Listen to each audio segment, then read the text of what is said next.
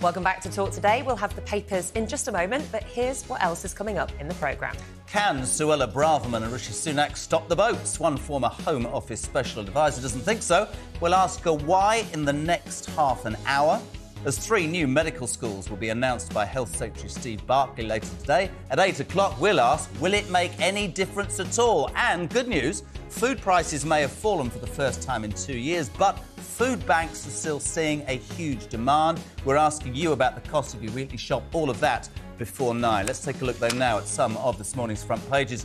The Times leading with the PM's plans to scrap the northern leg of HS2. More of that coming up. The Express focused on what they call Rishi's path to victory, announcing what's best for Britain. And unforgivable, declare the Daily Mirror, as they speak to the mother of Bradley Lowry after football yobs, this is terrible, made fun of the 6-year-old Sunderland mascot who tragically died in 2017. Now, the Times' Hugo Rifkin and author and broadcaster Emma Wolfe are here with us to look through this morning's papers. Welcome back, both. Emma, you've got the front page of the Mail for us. Yeah, so front page of the Mail. Britain is the best country to be black in, says Kemi. A woman I have a lot of time for. This is Kemi Badenoch, the business secretary, who gave a tub-thumping speech at the conference yesterday, at the Tory party conference in Manchester. And she's been saying Britain is a fantastic place to be black in. She's rejecting this narrative of hopelessness around ethnic minorities. And she even quoted Martin Luther King. She said people should be judged by the content of their character, not the colour of their skin. And I think a lot of high-profile black leaders, black politicians, agree with her. That we live in... Britain is one of the least racially divided and divisive societies in the world, and there are many, many opportunities. And this Labour thing, this Keir Starmer tweeting about, you know, black history is British history and talking about Racial Equality Act and all of this kind of stuff is really unnecessary virtue signalling. Do you think black history is British history, though? We can't ignore the fact that black people have been part of our history for a long time, and that's often been overlooked. I agree with that. Yeah, I agree with that. I'm talking about Keir Starmer trying to sow racial division, which is totally unnecessary. I think it's really interesting. I think, I've said it before, I think any form of racism is abhorrent, Hugo Rifkin, but here's somebody, a high-profile black politician, saying this is a fantastic country, and that surely is a good message, as Emma Wolfe says. Of course. There's a lot that I don't like about Kemi Badenoch. She is fascinating on race. She always talks about race in a really, really interesting way, a really fresh way. The fact that she refuses to identify as a member of a minority that's oppressed in any sort of way. She says that's not her life experience, which I think is really interesting. Obviously, the subtext of this story is Suella Braverman's speech last week. You know, you've got 2 people positioning themselves within the Conservative Party. You had Braverman, who basically wanted to paint this picture of Britain as a kind of sort of, you know, racist hellhole, although in a way that she sort of approved of, in a way I can quite understand. Whereas Kemi Badenoch is saying, no, not that, much more positive picture. And this sort of positive message on race from the Conservatives, I quite like the fact that they're doing it. I was going to say, I'll have a little bet with you, £1. OK. Kemi Badenoch will be the next leader of the Tory party by a mile. A mile. Will she be? And might I just suggest, without saying the wrong thing, interesting the Tory party gets slaughtered for lack of diversity, as the party will what? Have had female prime ministers, an Asian prime minister and possibly a black leader. I don't see that in the Labour Party with the greatest of respect. No, I agree. But it's also about the policies that are made for not just the people within the party, but the people. I think Badenoch's a vote winner. Yeah, and at the end of the day, who are we? We're 4 white people talking about a black woman who's saying her experience on race. However, I would point to the Casey report, the Lammy review, you know, other influential black figures, with David Lammy, who have spoken about institutionalised racism within the country. I think, you know, you can't really completely ignore the fact that no, you can't. But the day I take a lecture from David Lammy, if I think that he's going to be the Foreign Secretary, I think I might have to leave the country. Let's move on. Jeremy, I'm with you. There is not a I cannot imagine that he's going to be the Foreign Secretary. Sorry, beyond me. Hugo, I nearly said Hugo Spear then. Wrong. Hugo Rifkin, you've got the lead on the eye. This is about Liz Truss. Yes, the smash hit at the Conservative Party conference in Manchester turns out to be a woman called Liz Truss, if you remember her. She may have, in the end, have lasted longer than the lettuce. Now, crowds of people are queuing to see her, to the consternation of cabinet ministers. You've got to try and figure out are they queuing to see her because they love her? Or are they queuing to see her in the same sort of way that you'd queue and see a man with 2 heads? Who knows? I think, weird things can happen at the Conservative Party conference. It is kind of strange if the general view is that the Truss premiership was a golden age missed opportunity, because I think the only people in the country who can possibly think that are the people currently at the Conservative Party conference. But if that's what they want to do, you do you. That's fine. Hold on. It's because she was the shortest... You know, they're queuing up to see her at the freak show. When Nigel Farage turned up.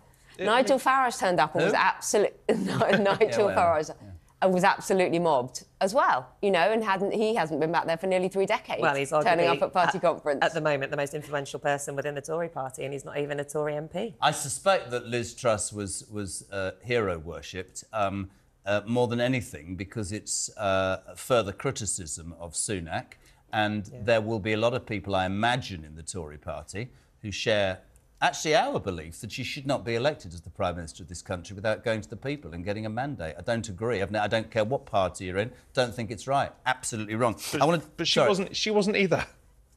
Absolutely. I don't think Gordon Brown, Liz Truss, I don't think any of them should be able to become Prime Minister on somebody else's mandate. I can't have that. Are we going to do this Prince Andrew story? Yes, it's been please. a while. Emma, the front page of the Mirror, as much as I loathe to say his name, what's new with Prince Andrew? So there's been not great relations between our King, Charles, and his brother, Prince Andrew. And there's been all this kind of discussion about whether or not he can stay in the Royal Lodge, whether he can stay in his 30-room, huge room with Sarah Ferguson, who also lives there, his ex-wife.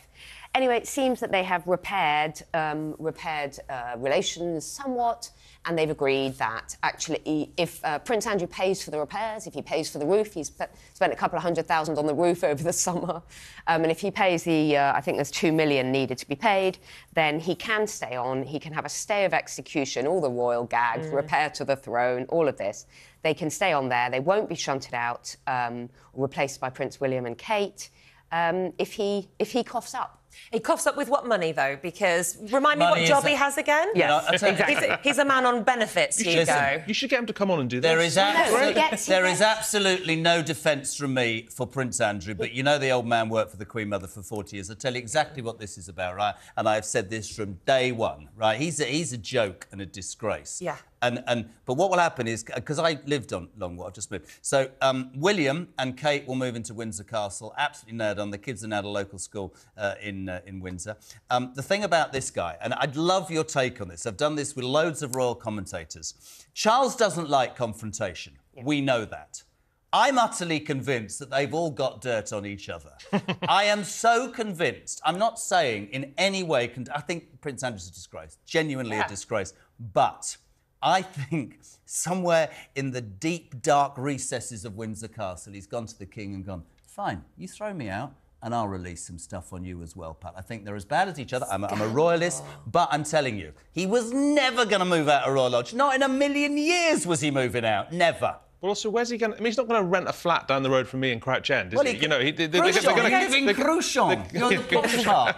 keep him in a palace. And the money's from his mother, by the way. Inherited 30 million quid from the Queen. Yeah, but he gets 250,000 a year. He gets a handout of £250,000 a year. From who? For what? For what? This is his royal handout. He gets... I don't think he does anymore. I think it was stopped. I'd love some fact on that from the team, please. I thought his civil list payment was stopped. Been cut. It has when been he cut. lost his HRH status. I don't think Prince Andrew gets a penny. But he still gets his security paid for. They don't want him doing a book and a Netflix series. This is how you keep it quiet. No, that wouldn't be great, would it? What, Spare Two? I think it's about keeping him quiet. I don't think he has dirt. I think it's about keeping him quiet. King Charles does not want a scandal. You throw your brother out. Brothers in the royal family, eh? It used to be they have a duel, and now they get Netflix series. All families are like this, but most of us are not on the headline. You know, not on the front pages. It's true. The fascinating thing is Fergie, who does still live with him. One wonders, are they husband and wife again? She's very supportive. It's an interesting story. But King Charles, you're right, doesn't want scandal. Doesn't. But all of them, bar Kate and William, have had scandal. Charles was married. There was, you know, all the story with Diana and everything that went on. And what I mean by this is a true royalist is I think they're all as bad as each other some of the time. I think that we should have moved to William and Kate. I genuinely have said that. I think that is the future of the British monarchy. Something controversial. As long as we don't do anything about Harry. They really are spotless, those two. I think that they should have skipped a few generations and gone straight to Louis. I think King Louis is what this country needs, and we need him now. Hold on a second. This is very exciting news on Talk Today at 7:30. They're miking up the Prime Minister as we speak. Sadly, he's not able to talk to us, and quite why I'm showing photographs of you being mic'd up, Prime Minister, I've no idea. But there he is, a man with a lot on his plate today, Rishi Sunak. There's about 75 different factions at the Manchester Party conference who all disagree with him. Does he look nervous? How am I going to explain it? I think he does. What am I going to do with HS2? Well, exactly. What am I going to do? And I'm in Manchester. Whoops, I hadn't realised. Yeah. Liz Truss has had more people coming for dinner and to see her than me. I've got all those doctors are on strike What am I going to say? today. War on motorists. I can't even fill up a petrol car. What does that say? My name? Look at me. What am I doing? Hugo. I think he does look a little bit nervous, Hugo. Yeah, he does. He looks. Well, he always looks a little bit uncomfortable, doesn't he? He's always a little bit. He bounces. He does a lot of bouncing. His suits are so incredibly tight. It worries me. They're like it's like they've been painted on straight onto the flesh. I don't understand why the leader of our country's trousers need to go down to his ankles for a drink. They're 3 inches too short. It annoys me. No, that's the modern look. Rubbish. Wear a really small To make him look taller. How is that modern? He's a little man. He probably shops in Baby Gap. You know, he's frugal. You mean Jojo Mama Babe or something? Genuinely, it's a stylist trick to make you appear taller. Right. Because it looks like you've got shorter, you've got longer legs and shorter trousers. Do you think I should do that next year? No, you've got no hope. But I think he does look nervous. I don't know about you, but I saw him doing all the media rounds on Sunday, Emma, and he didn't come across very well. He's not a natural performer, whether he's in a field full of sheep and he's saying, how green he is. Do you remember last week he was in a field full of sheep? He's not a natural performer, whether he's in a field of sheep. But he's a wonk, isn't he? He should be in the Treasury. When you see him now, all the sort of more culture war-y stuff, from motorists to everything else, he always looks a bit like he's in one of those hostage videos. They're making him say it. It's not natural. Blink if you're all right, Rishi. Yeah. Precisely. I'll tell you what's really interesting. I mean, you could label tomorrow as the biggest speech of his political career, because no doubt there will be election, I would think, before the next Tory party conference. So the next speech is about the manifesto and his belief. And I go back to something about Richie that some people disagree with. I think his burning ambition to be Prime Minister has superseded any morality or whatever that he might have. And I think he wanted the job.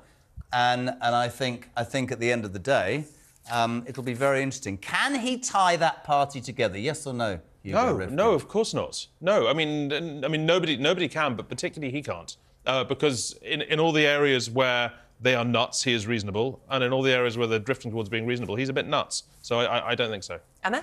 I think it all depends what happens with Labour. I think, can they pull it together? Can they pull themselves together and really fight over the next 12 months? This is my favourite story of the morning, delivered with aplomb by Miss Nicola Thorpe. Oh, is it? OK, I thought you were going to do this one. Right. The page 13 of the Mail, Hugo. Tech firm is forced to axe 4-day week trial because it made staff more stressed and was the opposite of what they were trying to accomplish. What's gone wrong with this world, man? This makes a lot of sense to me. If you've got a certain amount of work to get done, you want more days in which to do it. Personally, I work every single moment I'm alive, and I'm incredibly chilled out and relaxed as a result of it. Having to, it's like when you always get stressed before you're going on holiday, because you've got to bunch everything in. You're doing that every single week. It's called time management. What happened to people in the past? What is wrong? Emma, am I wrong? What is wrong with society? Oh, you need to do 4 days. Oh, you need to go and talk to somebody. Just do your damn job. Yeah, I cycled past an office yesterday. They were kids lying on sofas with their laptops, Jeremy. They were reclining on sofas. I wanted to walk in there and say, sit up at a desk, pull yourself together, do some work. Oh, you'd be arrested for being unfair to the millennial lazy. Honestly, it does. But it makes sense. No, it doesn't. I think a 4-day week only works if those 3 days are days off. Yeah. If you're shoving 5 days worth of work, why not work into 5 days? If you want a you job, don't work 5 days. It's in your contract. Yeah, but other people. This is a very interesting. Honestly, there are moments in your life when you literally have nowhere to go. I don't at the moment, but I have 6 kids and I spend every other one of those days running around like Ellis chicken. But what I'm saying to you is there seems to be, on a serious note, this younger generation belief that, I can't do that because it's too stressful. Yeah, too stressful. We worked from light in morning until it was dark at night and still walked up the hill in morning. Your dad would agree with me on this. You worked in the factory every day. Yeah, Come on. Absolutely. Got up before we went to bed. I think there's genuinely something about not being able to leave work behind these days. You've got your phone in your pocket, it buzzes all the time. Employers are no respecter of the sort of 5 p.m. curfew. So I think there is a bit of that. It is quite hard to have real time off. I think we've gone soft.